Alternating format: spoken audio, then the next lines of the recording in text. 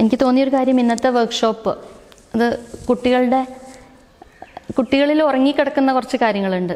അത് തൊട്ടുണർത്തിക്കൊണ്ടാണ് തുടങ്ങിയത് തന്നെ. അതായത് നമ്മുടെ കുട്ടികൾക്ക് പ്രത്യേകിച്ചും എനിക്ക് പലപ്പോഴും തോന്നിയിട്ടുണ്ട്, നാട്ടിലെ മക്കളെക്കാളും ഈ മക്കൾക്ക് യാതൊരു പരിശീലനവും ഇല്ലാതെ തന്നെ ഉള്ള ഒരു പ്രത്യേക ഒരു ജനിതകമായിട്ടുള്ള ഒരു കഴിവ് പോലെയാണ്. അവരുടെ ഗോത്ര പാരമ്പര്യത്തിൻ്റെ ഒരു ബാക്കിയാണ് താളബോധം.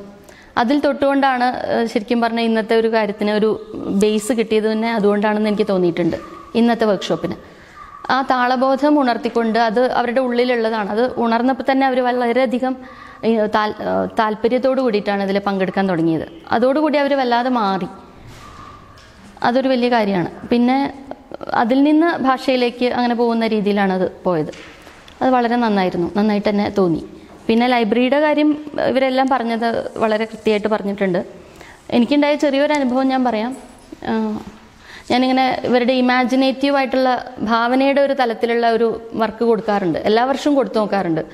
വെറുതെ ഞാനിങ്ങനെ എന്തെങ്കിലുമൊക്കെ എനിക്ക് തോന്നിയ ഒരു കാര്യം ഞാൻ പറയും. ഇപ്പോൾ ഉദാഹരണത്തിന് ഒരു കടങ്കഥ പോലെ ഒരു ചെടിയുടെ പുഞ്ചിരി എന്താണത് എന്ന് കുട്ടികളോട് ചോദിക്കും. ചെടിയുടെ പുഞ്ചിരി അതെന്താണ്? അപ്പോൾ ചില ബാച്ചുകളൊന്നും ഒന്നും അതിന് മറുപടി പറയാറില്ല. അവർ അത്ഭുതത്തോടെ അന്തം വിട്ട് ഇങ്ങനെ ചെടി പുഞ്ചിരിക്കോ എന്താ അറിയാത്ത പോലെ ഇരിക്കും. അപ്പോൾ ചിലതൊക്കെ പറയും. ഇപ്പോൾ ഇടയ്ക്ക് ഞാൻ പറയും മേഘത്തിൻ്റെ കണ്ണുനീര് അതെന്താണ്? അപ്പോൾ അത് മഴ എന്ന് പറയാറുണ്ട്. അങ്ങനെ വളരെ അപൂർവമായിട്ടാണ് അതിന് ശരിക്കും ഒരു സെൻസിബിൾ ആയിട്ടുള്ള ഉത്തരങ്ങൾ എനിക്ക് കിട്ടാറുള്ളൂ. പക്ഷേ ഇപ്പോൾ കുറച്ചായിട്ട് ഇപ്പോൾ ഈ ലൈബ്രറി വന്നതിന് ശേഷമാണെന്ന് ഞാൻ വിശ്വസിക്കുന്നു. ഒരു മാസം മുമ്പ് ഞാൻ ഇതേ വർക്ക് കുറച്ചുകൂടെ ഡിഫറെൻ്റ് ആയിട്ടുള്ള രീതിയിൽ 1-2 കൊടുത്തു. കുട്ടികൾ ഒരുപാട് പേര് ഇപ്പം ഞാൻ പറഞ്ഞു ഒരു പാറയുടെ മറന്നുപോയി, പാറയുടെ സ്നേഹം എന്തോ ഞാൻ പറഞ്ഞു, എനിക്ക് ശരിക്കും ഓർമ്മ കിട്ടുന്നില്ല. അപ്പോൾ അവർ ഇളം ചൂട് ഒരാൾ പറഞ്ഞാണ്, അവരത് എഴുതുകയാണ് സ്വന്തം ഇഷ്ടത്തിന്. ഇളം ചൂട് എന്നൊരാൾ എഴുതി, പിന്നെ ഒരാൾ തണുപ്പ് എന്ന് എഴുതി. പാറയുടെ ഹൃദയത്തിൽ ഊറുന്ന കനിവ്, ഞാനൊരു അരുവി എന്നൊക്കെയാണ് ഉദ്ദേശിച്ചത്, പക്ഷെ അവർ അതിനെ ഇളം ചൂട്. അപ്പോൾ എനിക്ക് തോന്നി ശരിയാണ്, ഒരു പാറപ്പുറത്തിരിക്കുമ്പോൾ കിട്ടുന്ന ഒരു വാംത്ത് അതൊരു സ്നേഹത്തിൻ്റെ ഒരു സ്പർശമാണല്ലോ. അപ്പോൾ കുട്ടികൾ അങ്ങനെ പലതരത്തിൽ വളരെ ഡൈവേർജൻ്റ് ആയിട്ട് ചിന്തിക്കുന്നുണ്ട്, എഴുതുന്നുണ്ട്. അങ്ങനെ ഒരു വ്യത്യാസം ഇപ്പോൾ വന്നതായിട്ട് എനിക്ക് തോന്നുന്നുണ്ട്. ഭാവന എന്ന് പറയുന്നത് വളരുക എന്ന് പറയുന്നത് വലിയൊരു കാര്യമാണ്. അതിന് പുസ്തകങ്ങൾ തന്നെ വേണം, അതിന് വായന തന്നെ വേണമെന്ന് തോന്നിയിട്ടുണ്ട്. ഭാവനയുടെ വളമാണ് വായന എന്ന് തോന്നിയിട്ടുണ്ട്. അപ്പോൾ അത് നമ്മുടെ ഈ ലൈബ്രറിയിലൂടെ സാക്ഷാത്കരിക്കാൻ നമുക്ക് സാധിക്കുന്നുണ്ട്. പിന്നെ എല്ലാവരും തന്നെ എന്ന് പറയാം തൽപരരാണ് എന്ന് പറഞ്ഞാൽ വായിക്കാൻ അറിയുന്ന കുട്ടികളും അറിയാത്ത കുട്ടികളും പുസ്തകങ്ങൾ കൈകാര്യം ചെയ്യാനും തൊടാനും വീട്ടിൽ കൊണ്ടുപോകാനും ഒക്കെ എല്ലാവർക്കും നല്ല താല്പര്യമുണ്ട്.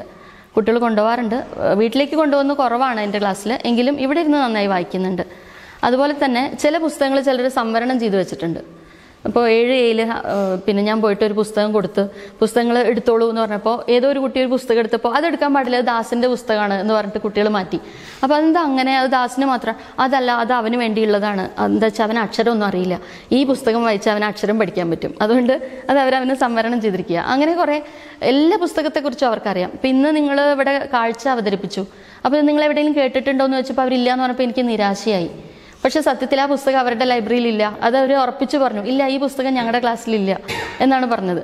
ചിലപ്പോൾ അത് അപ്പുറത്തെ ക്ലാസ്സിലേക്ക് മാറിപ്പോയതാണോ എന്നെനിക്ക് അറിഞ്ഞുകൂടാ, അതില്ല. അപ്പോൾ അത് അവർക്കറിയാം, ഓരോ പുസ്തകവും എൻ്റെ ക്ലാസ്സിലെ പുസ്തകം ഏതാ എന്ന് അവർക്ക് കൃത്യമായിട്ട് അറിയാം. അപ്പോൾ അത് വലിയൊരു കാര്യമാണ്. ഈ പ്രായത്തിൽ കുട്ടികൾക്ക് പുസ്തകങ്ങളോട് ഇത്രയും ആത്മബന്ധം ഉണ്ടാവുന്നത് വലിയൊരു കാര്യമാണ്. അതിനുള്ള ഏറ്റവും നല്ല ഉപാധി തന്നെയാണ് ക്ലാസ് റൂം ലൈബ്രറി. നമ്മളിപ്പോൾ ഞാൻ ഇവിടെ വന്നിട്ട് പുസ്തകം എടുത്ത് കൊണ്ടുപോകാറുണ്ട്. ഇതിനകത്ത് കുറച്ച് ബുക്സ് ഉണ്ട്, കൊണ്ടു കൊടുക്കാറുണ്ട്. എല്ലാ വർഷവും ഞാൻ നന്നായിട്ട് ലൈബ്രറി പുസ്തകം കൊടുക്കാറുണ്ടെങ്കിലും അതിനേക്കാളൊക്കെ വലിയൊരു വ്യത്യാസം ഈ വർഷം എനിക്ക് അനുഭവപ്പെട്ടിട്ടുണ്ട്. അതിന് ഈ പറഞ്ഞ പോലെ ദർശനയോടും സ്വീറ്റിനോടും അകമഴിഞ്ഞ നന്ദി സ്കൂളിൻ്റെ പേരിൽ അറിയിക്കുകയാണ്. സെപ്റ്റംബറിൽ തുടങ്ങിയെങ്കിലും ആ പരീക്ഷ കഴിഞ്ഞ് വന്നപ്പോഴത്തേക്കും ഞാൻ കുട്ടികളുടെ കയ്യിൽ ക്ലാസ്സിലിരുന്ന് വായിക്കാൻ കൊടുക്കും, പക്ഷേ വീട്ടിൽ കൊടുത്തേക്കില്ലായിരുന്നു. അപ്പോൾ പിന്നെ അവർ തന്നെ ഇങ്ങോട്ട് പറയാൻ തുടങ്ങി, ടീച്ചറെ ഞങ്ങൾക്ക് ബുക്ക് തരുമോ, ഞങ്ങൾക്ക് വീട്ടിൽ പോയിരുന്ന് വായിക്കണം എന്ന് പറഞ്ഞിട്ട് പിറ്റേ ദിവസം തന്നെ അവർ ആ ബുക്ക് വായിച്ച് തീർത്ത് അടുത്ത ബുക്ക് വന്ന് ചോദിക്കും. കാരണം അവർക്ക് അങ്ങനെ ഒരു അവസരം ഇവിടെ ഇല്ലായിരുന്നു. ആദ്യമായിട്ട് ആ ഒരു അവസരം കിട്ടിയപ്പോൾ അവർ ബുക്കുകൾ കാണാനും അത് വായിക്കാനുള്ളൊരു താല്പര്യം കൂടി.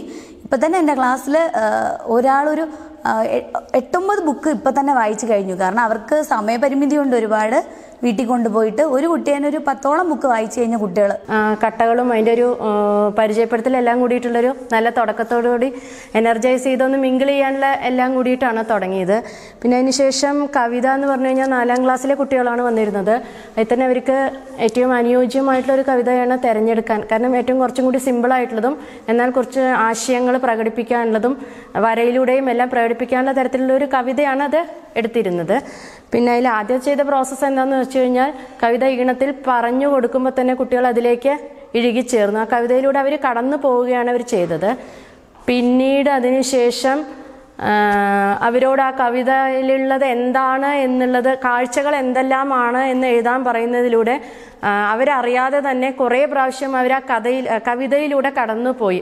അൺനോയിങ്ലി എന്ന് പറയുന്നത് പോലെ അവരുടെ ഒരു ആവശ്യമായി മാറ്റിയിട്ട് അതിലുള്ള എല്ലാ കാഴ്ചകളും ഒരുവിധം മിക്കവാറും പേര് എഴുതിയിട്ടുണ്ട്. പിന്നീട് ഒരു ഗ്രൂപ്പിൽ അത് ചർച്ച ചെയ്യുകയും അതിൽ വിട്ടുപോയിട്ടുള്ളവ കൃത്യമായിട്ട് അത് അവതരിപ്പിക്കുകയും ഗ്രൂപ്പിൽ നിന്നും ഒരു മടിയും കൂടാതെ എല്ലാ കുട്ടികളും, ഞങ്ങൾ മൈക്കിലൊക്കെ വന്നിവിടെ പറയുന്നത് ആദ്യം ഒരു മടിയുണ്ടെങ്കിലും പിന്നീടൊക്കെ വിളിക്കാണ്ട് തന്നെ അവരിലേക്ക് സ്റ്റേജിലേക്ക് ഫ്രണ്ടിൽ വന്നിട്ട് അവതരിപ്പിക്കാനുള്ള എല്ലാ കഴിവുകളും ആ കുട്ടികൾക്ക് ഉണ്ടായിട്ടുണ്ട്.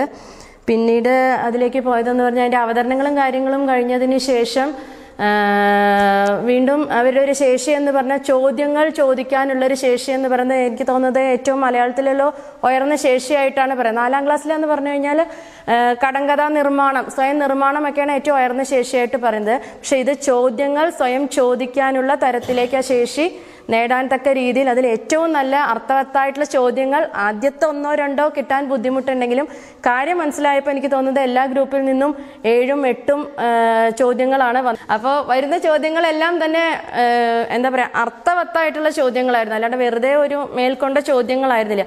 അത് പിന്നീട് ആരുടെയും സഹായം ഇല്ലാണ്ട് കോമ്പറ്റീഷൻ എന്ന രീതിയിലേക്ക് അവരത് പ്രകടിപ്പിക്കാനും ഇവിടുത്തെ ഭാഷ എന്ന് പറഞ്ഞ പോലെ ഇരുള ഭാഷ ഇന്നൊരു മറികടന്ന് അവർ നല്ല മലയാളത്തിൽ തന്നെ നല്ല ചോദ്യങ്ങൾ, അതും ചോദ്യങ്ങൾ ആ മുഴുവൻ രൂപത്തിൽ, ചോദ്യത്തിനൊരു സ്ട്രക്ചർ ഉണ്ട്, ആ സ്ട്രക്ചറോട് കൂടി തന്നെ ചോദ്യ രൂപത്തിൽ തന്നെ അവതരിപ്പിക്കാൻ കഴിഞ്ഞു. പിന്നെ ഏറ്റവും ഇതെന്ന് പറഞ്ഞത് അവർ അതിൻ്റെ ആശയഗ്രഹണം നടത്തി എന്നതിന് അവർക്ക് ഏറ്റവും ഇഷ്ടപ്പെട്ടിട്ടുള്ള ഭാഗം പിക്ചറൈസേഷൻ ചെയ്യാൻ പറഞ്ഞു എന്നുള്ളത്.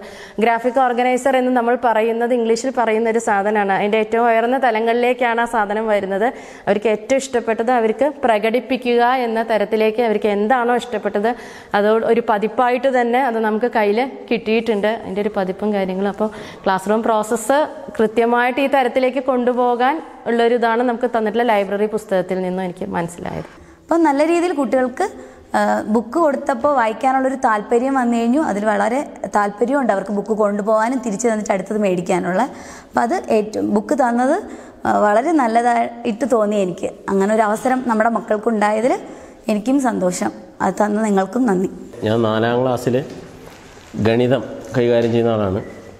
അതുകൊണ്ട് തന്നെ എനിക്ക് ഈ ബോക്സ് ഇന്ന് കണ്ടപ്പോൾ ആ ബോക്സിലുള്ള ഹോളുകളുണ്ടല്ലോ, ആ ഹോളുകൾ വെച്ചിട്ട് തന്നെ ആ 4ാം ക്ലാസ്സിലെ കുട്ടിയാലും 3 എന്ന് പറഞ്ഞാൽ LP ക്ലാസ്സിലെ കുട്ടികൾക്ക് ആ ഹോളിൽ തന്നെ കണക്ക് പഠിപ്പിക്കാനുള്ള ഒരുപാട് കാര്യങ്ങളുണ്ടെന്ന് മനസ്സിലായി. കാരണം അപ്പോൾ ആ എണ്ണത്തിനനുസരിച്ച് നമുക്ക് കുറയ്ക്കാനും കൂട്ടാനും ഗുണിക്കാനും ഒക്കെ അത് വെച്ച് കുറേ കാര്യങ്ങൾ കുട്ടികളെ കൊണ്ട് ചെയ്യിപ്പിക്കാൻ നമുക്ക് സാധിക്കും. അത് വലിയൊരു കാര്യമാണ്. നമ്മൾ സാധാരണ ഒരു കളിയിലൂടെ കുറച്ചുകൂടെ കാര്യങ്ങൾ അവർക്ക് എളുപ്പം അവർക്ക് മനസ്സിലാക്കാൻ സാധിക്കും എന്നാണ് ആദ്യം പറയാനുള്ളത്. അപ്പോൾ ഓരോ ക്ലാസ്സിൽ പലപ്പോഴും അവരുടെ കൂടെ നിൽക്കുമ്പോൾ ഇങ്ങനെ പ്രോത്സാഹനങ്ങൾ പല കാര്യങ്ങൾക്ക് കൊടുക്കുകയാണെങ്കിൽ അവർ പല രീതിയിലും വളരാനുള്ള ചാൻസ് ഉണ്ടെന്ന് തോന്നി. മാക്സിമം ഈ ഒരു ക്ലാസ് അവർക്ക് വളരെ പ്രയോജനം ചെയ്തിട്ടുണ്ട്. അതിൻ്റെ കൂടെ നിന്ന് നമുക്കും പരമാവധി പ്രയോജനം ചെയ്തിട്ടുണ്ട്. നമുക്ക് ഇതുപോലെ ക്ലാസ്സിൽ അവതരിപ്പിക്കുകയാണെങ്കിൽ കുട്ടികൾക്ക് കുറച്ചുകൂടെ മെച്ചപ്പെട്ട രീതിയിൽ അവരുടെ കാര്യങ്ങൾ മെച്ചപ്പെടാൻ സാധിക്കും എന്നാണ് എനിക്ക് പറയുന്നത്. നമ്മളെ സംബന്ധിച്ച് എന്താണെന്ന് വെച്ചാൽ നമ്മുടെ വിദ്യാലയത്തിലാണ് ഏറ്റവും കൂടുതൽ ഗോത്രവർഗ വിഭാഗത്തിൽപ്പെട്ട കുട്ടികൾ പഠിക്കുന്നത്.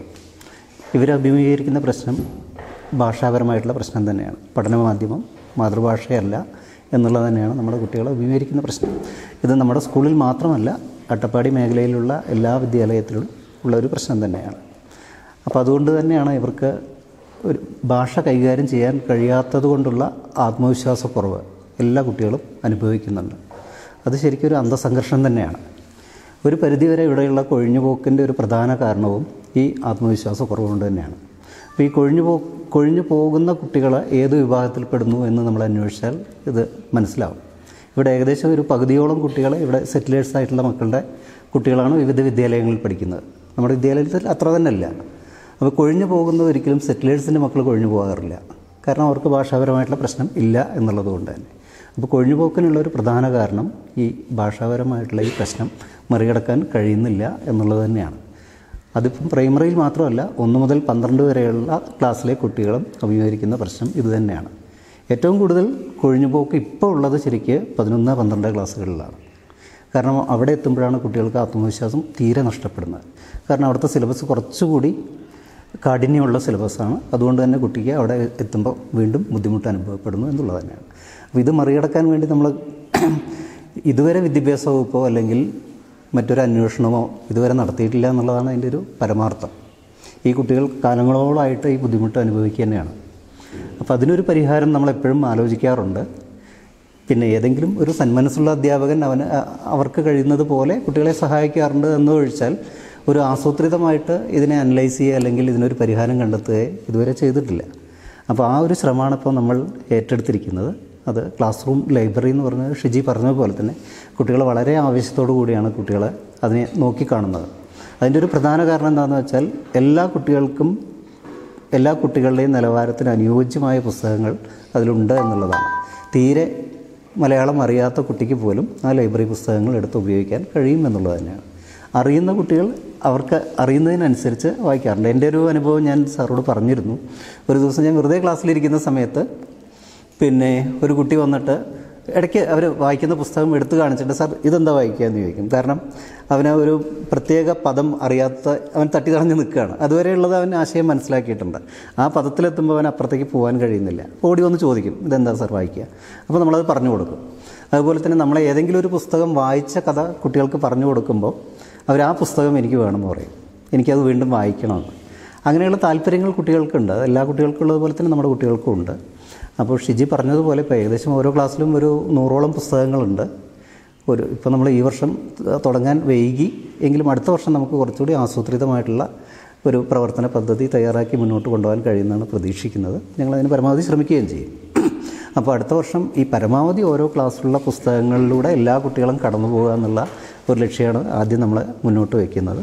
അപ്പോൾ 1 മുതൽ 7 വരെയുള്ള ക്ലാസ്സിലെ കുട്ടികൾ 1ാം ക്ലാസ്സിലെത്തുന്ന കുട്ടി 7ലെത്തി എത്തുമ്പോഴേക്കും ഒരു 500 പുസ്തകമെങ്കിലും വായിക്കാൻ കഴിഞ്ഞാൽ ഭാഷാപരമായിട്ടുള്ള പ്രശ്നം കുട്ടിയുടെ ഒരു പരിധിയോളം, ഒരു വലിയ അളവോളം നമുക്ക് മാറ്റിയെടുക്കാൻ കഴിയുമെന്ന് തന്നെയാണ് പ്രതീക്ഷ. കുട്ടി അവിടുന്ന് വലിയ വായനയിലേക്ക് പോകാൻ കഴിയുമെന്ന് തന്നെയാണ് പ്രതീക്ഷിക്കുന്നത്. അപ്പോൾ അതിൽ നമ്മൾ കുറേ പ്രവർത്തനങ്ങൾ നമുക്ക് കഴിഞ്ഞ വർക്ക്ഷോപ്പിൽ കിട്ടിയിട്ടുണ്ട്. സാർ പറഞ്ഞതുപോലെ ഓരോന്ന് ചെയ്യുമ്പോഴാണ് പുതിയ പാത നമുക്ക് കിട്ടുക. അതിനനുസരിച്ച് ഞങ്ങളും ശ്രമിച്ച് പുതിയ രീതികൾ ഇത് വെച്ച് എന്തൊക്കെ കൂടുതൽ കാര്യങ്ങൾ ചെയ്യാൻ പറ്റും എന്നുള്ളത് ആലോചിക്കാം. ഞങ്ങളുടെ SRG യോഗങ്ങളിൽ പുതുതായി കിട്ടുന്ന അറിവുകളൊന്ന് സ്വാംശീകരിച്ചെടുത്ത് ഇതെങ്ങനെ കുറച്ചുകൂടി മെച്ചപ്പെട്ട രീതിയിൽ മുന്നോട്ട് കൊണ്ടുപോകാൻ വേണ്ടി ശ്രമിക്കുകയും ചെയ്യും ഞങ്ങൾ.